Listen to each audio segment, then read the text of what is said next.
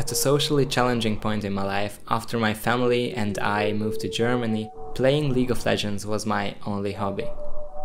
This hobby quickly became an addiction, since it was something that let me escape from the difficulties of reality. The hard part of this big change in my life wasn't leaving everything behind. For some reason, I was excited about starting all over, but I never could have imagined how hard it is to integrate into a new community with literally no connections.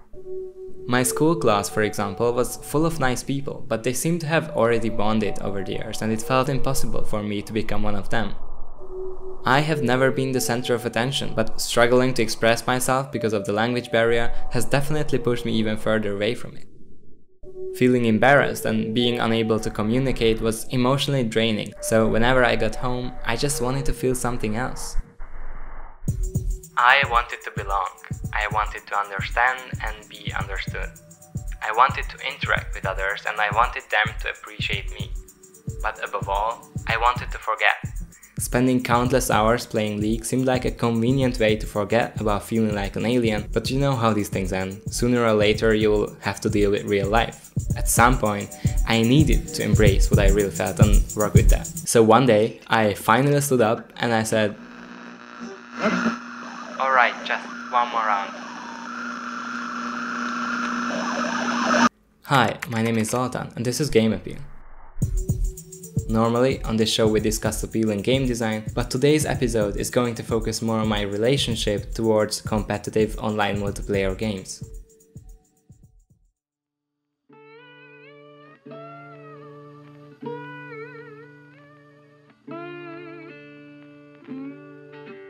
Eventually, my parents took away my computer. Of course, I was mad at them at first, but frankly, I would probably have continued playing League until this day if that hadn't been the case. So thank you, it really got things started for me. Months later, I dropped out of school just before my graduation and sought professional help from a therapist. Things weren't looking great for me, but you know what they say, there is always a valley before a hill. Well, maybe not always, but it's what happened to me.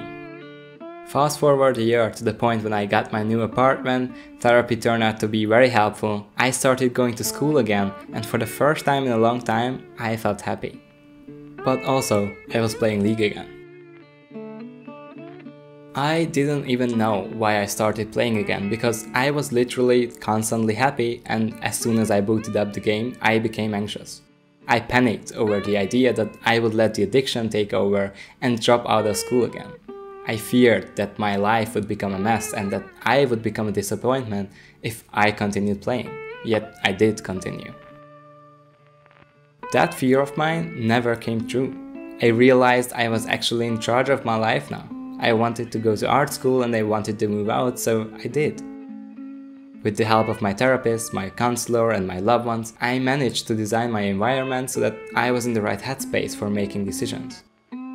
I carried a lot of responsibility, but I was also free in a sense at the same time. I sat down to reflect on why exactly was I still playing League. I couldn't think of a good reason, so I tried something else. I uninstalled the game and waited for a kind of craving to pop into my head. That way, I thought to myself, I could identify the feeling and analyze it. I could think of alternative methods to satisfy my desire instead of going down the rabbit hole of video game addiction one more time.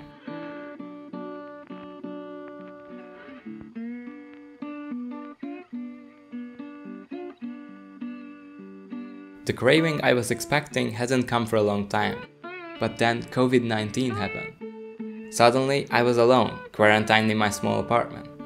The appeal of League had faded away by then, and now I really wanted to play Apex with my friends. This time, it wasn't nearly as dangerous for me to play a competitive multiplayer game as before. I was excited to hop on the voice chat and talk and laugh along with friends the whole day, every day. It felt so normal because honestly, that's what everyone was doing back then. A few months passed and Apex wasn't as much fun anymore. Some of my friends started going to work again, some simply stopped playing 24 hours a day. And that was the point when I finally understood my craving. It was all about friends, about being part of a community that works towards a common goal. I enjoyed the gameplay and I enjoyed the art style of the games I believe I was addicted to, but essentially I used them as a medium to fulfill my social needs. And that's not necessarily wrong. In times like these, multiplayer games can be very helpful to maintain our relationships with people while physically distancing ourselves from them in order to stay healthy. But the human brain is programmed to remember successful strategies we use to meet our basic needs and makes them a habit. I will come back to you. I promise. In order to optimize our thinking process, the brain automatizes certain actions so that we are capable of thinking beyond meeting basic needs. In my case, my brain remembered playing League as a successful strategy to socialize because I started playing it with friends. But they actually stopped after about 4 years. After such a long time, my brain was already hardwired with connections between League of Legends and valued social contributions, maybe even a sense of social belonging. So every time I was about to boot up my computer to play League, the mood center of my brain would be swimming in dopamine because firstly, we are talking about a free-to-play game designed to get players hooked and spend their money on skins, but secondly, because my brain thought I was about to do the right thing and socialize. And in a weird way, I believed it too. I actually cared about my teammates who were just randoms. It was important to me that nobody lost their temper during a match so that we could focus on our common goal to achieve victory. Whenever I was upset, I just suppressed what normally makes people rage. But despite the effort, those people could have been bots and it wouldn't have made a difference. It wasn't socializing anymore, it was pretending to socialize.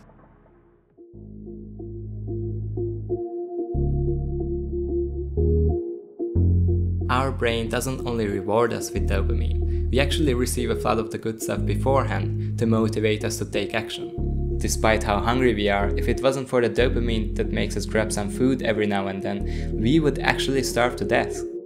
It doesn't mean we wouldn't like food, or couldn't enjoy the taste and aroma of food.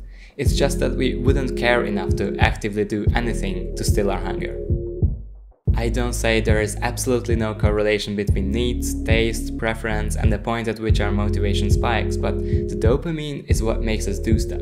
It's the reason drug addicts, or any kind of addicts for that matter, often describe their situation as the feeling of not being in control of their own body, or as being enslaved to a substance they consume. You can be mindful and dislike bad things all you want, but as soon as the dopamine kicks in, you are much more likely to act irrationally. And let's be honest here, we have all experienced this phenomenon countless times. We are simply so good at rationalizing our own actions, we don't even notice when we are doing it. When we pull out our phone and check for new messages, we think about what we could have missed out on. The moment we recognize something tasty that's bad for us on a billboard, we start thinking about all the reasons why we earned a treat today. We need a reason for literally everything we do, and if there is none, well, then we think of one.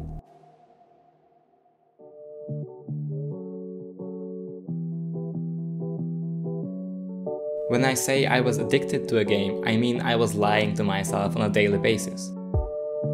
I convinced myself so many times that playing League for hours and hours would be something useful, so much that I started prioritizing it above everything else. It became this huge part of my identity that I lost all at once as my computer got taken away. If I were to give advice about how not to turn into somebody like past me, I would say always have a variety of strategies you can apply when dealing with stress. Be mindful about your media consumption. Whenever you try out a new game, note how it makes you feel and what it makes you think about. Whenever you choose to play in your leisure time, acknowledge your emotional state and pick up a type of game that has already proved to benefit you while you were in a similar mood. If nothing seems to work out, try out new stuff, just avoid predominantly dopamine-based solutions. For example, in May, I came across a very special indie game called Kind Words. It's far from being my favorite game and it's not really entertaining at all, but it turned out to be very helpful in situations where I was feeling down. A few weeks ago, I learned about Iashikei media from Screen Therapy.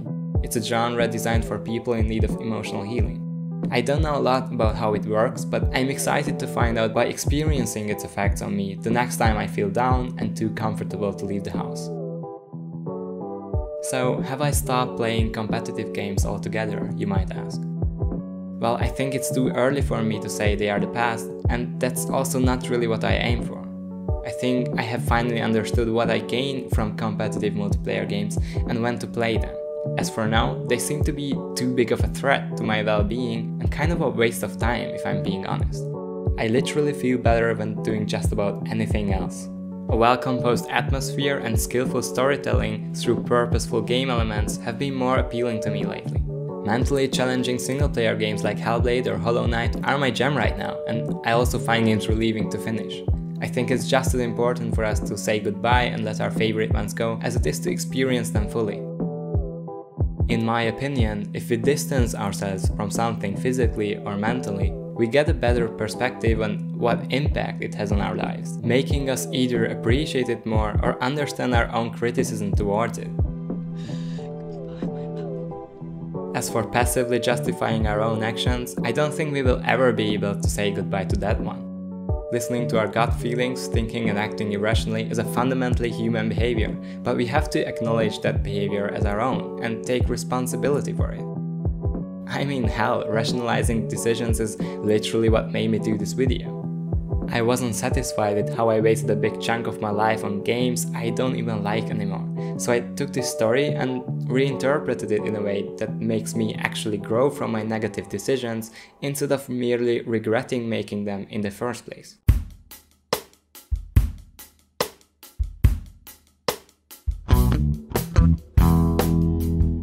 Thank you for watching this episode. I know this one was even more personal than the previous ones, and I would appreciate some feedback on the format. If you have a different perspective on this topic, I would love to hear from you in the comment section. If you wanted to financially contribute to the production of these videos, you could do that on my Patreon page. But anyway, don't forget to subscribe if you enjoy this type of content. Stay healthy, and I'll see you in the next one.